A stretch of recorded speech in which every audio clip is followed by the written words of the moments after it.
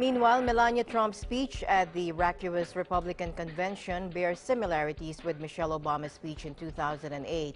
The two speeches use the same phrasing, including work hard for what you want in life, your word is your bond, and the only limit to achieving dreams is your willingness to work for them. Take a listen.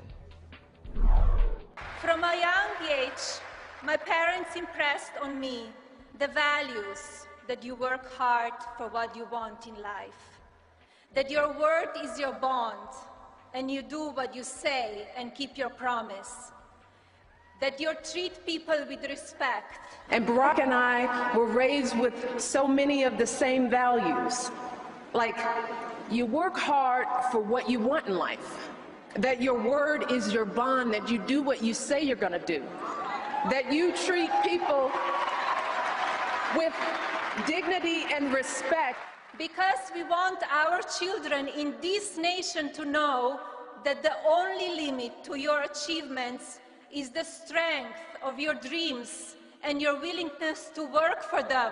We want our children and all children in this nation to know that the only limit to the height of your achievements is the reach of your dreams and your willingness to work hard for them.